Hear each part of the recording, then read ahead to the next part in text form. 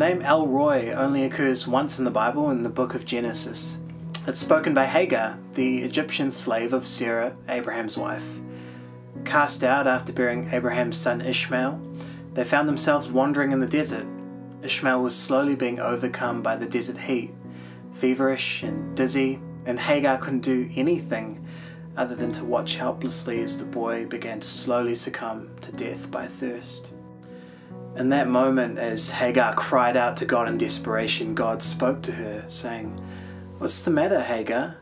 Do not be afraid. God has heard the boy crying as he lies there. Lift him up, take him by the hand, for I will make him into a great nation." And as Hagar opened her eyes, there in front of her was a well full of fresh water for them both to drink from. Sometimes the only thing we can do in our absolute moment of desperation is to cry out to God.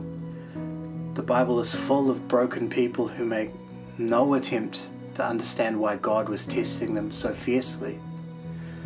The story in Genesis is echoed so many times, even in the Psalms by King David, where he feels distant and alone.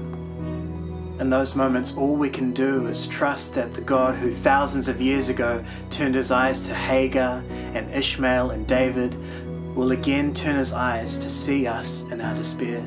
And even if it feels like we're completely out of his sight, God's holy nature sees all, hears all, and his perfect judgment means we are never unaccounted for or lost in his sight. His ways for our lives can be mysterious, but they are never unplanned for. You're seen, whether you can see it or not.